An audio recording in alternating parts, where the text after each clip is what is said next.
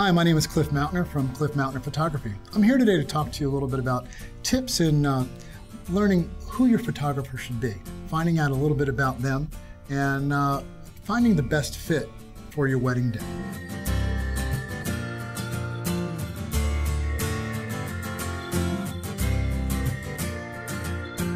One of the things that's happening out there is there's a lot of choices. There's a lot of very good photographers. There's also a lot of photographers that are just getting into it. Find their blog.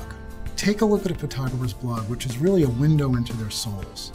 You can find out the level of work they're producing, and also, more importantly, the level of consistency in a photographer's work right through the blog.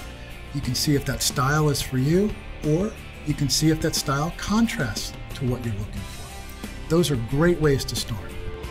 One of the great things about getting married in Philadelphia are the phenomenal urbanscapes that Philadelphia has. The other thing that's very underrated is the light that we have.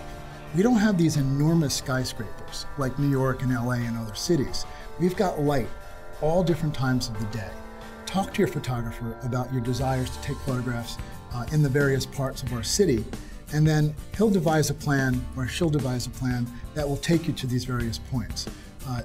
Whether it's off the beaten track, sometimes I'll take my brides under an overpass or some rather interesting areas of the city. Others might be a little bit more traditional, maybe the Second Bank of the United States, or just Rittenhouse Square or Washington Square Park. It depends upon if that bride has an edge to them or if they're a little bit more traditional in nature. Talk to your photographer, communicate with them, and accomplish this through a plan. Thank you so much for listening. I hope some of these tips help you. And just remember, photographers, we're only as good as our clients. Help them,